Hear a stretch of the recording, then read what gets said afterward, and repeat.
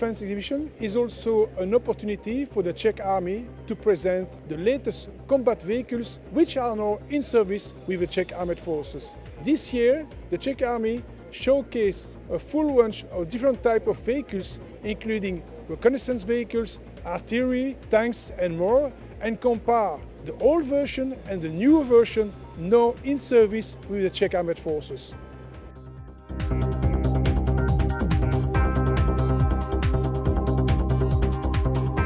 Behind me you can see one of the main important modernization of the Czech Armed Forces.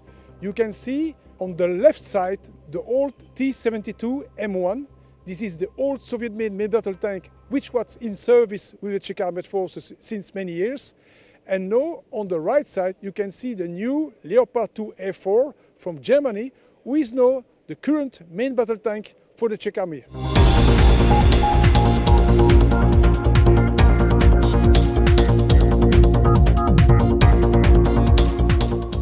The Flyer 72 is a vehicle that was selected by the United States Special Operations Command as the program of record to support their troops in the field.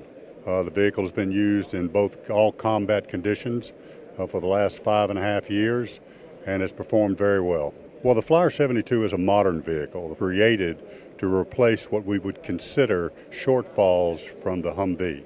We needed a vehicle that was modernized, one that had something like a Triptronic transmission, airbag suspension to reduce the stress on the soldiers while they are in the field moving across rugged terrain. The Flyer 72 vehicle is basically 72 inches wide, and one of the things it's famous for is its ability to be transported by air. This can be transported in any platform that the United States Army has and most of our European and NATO allies. As well as being 72 inches in width, the vehicle is made on a space modular frame so that it can be configured to different models. Basically, it would be considered a family of vehicles.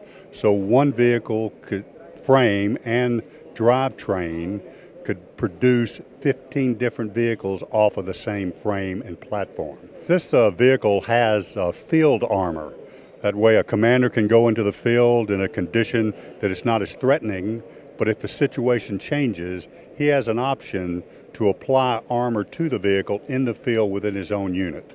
The vehicle also is well designed to meet those needs based upon the weight that is placed on the vehicle from the armor. This vehicle has the 1-to-1 payload ratio with 13,000 pounds as its gross vehicle weight. Bi-turbo 2-liter diesel engine in it, get about 225 horsepower. It's highly capable, and that doesn't degrade anything for this vehicle. It has a maximum speed of 95 miles per hour. This vehicle can go places that other vehicles cannot go. What we have found from combat is that a lot of vehicles that stay on roads were normally hit by improvised explosive devices. This vehicle keeps off of the road and reduces the risk to the soldiers. You know, our thought in Flyer is it's critical that we bring home the sons and daughters and mothers and fathers of our nation home by providing them the best capability that we can.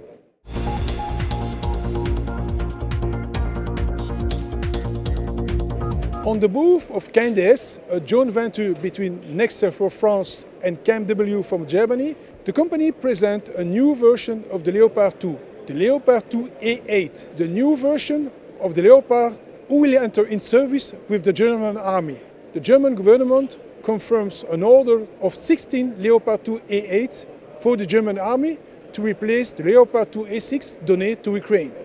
The idea of the new Leopard 2A8 continues to have the same main armament. It consists of a 120mm L55 main gun. One of the unique features of the 2A8 Leopard 2 is the integration of the Rafale Trophy APS active protection system.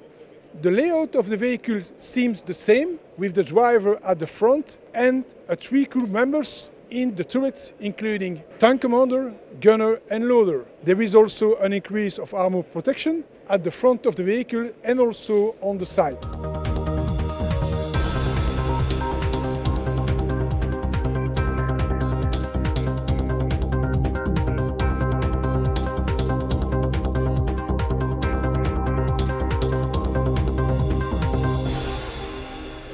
Czech company STV Group, in collaboration with the German company Rheinmetall, present a new air defense system, the Skyranger Oerlikon 30mm.